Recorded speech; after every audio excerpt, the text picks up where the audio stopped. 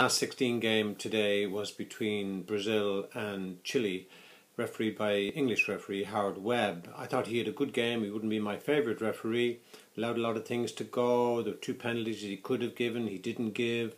However, he gave a free kick for a similar type incident out of the box, so that made me wonder a little bit. He allowed Scolari, the Brazilian coach, to really give him a lot of lip right throughout the game. One time it was noticed that he turned his back on him. You know, he would have been better dealing with him, telling him to sit down. Cesar, the Brazilian goalkeeper, was off his line for one of the penalty kicks. I thought that could have been retaken. However, overall, in a very difficult game between two South American neighbours, I thought generally Mr. Webb had a good game, and I just hope he replicates it now in games to come.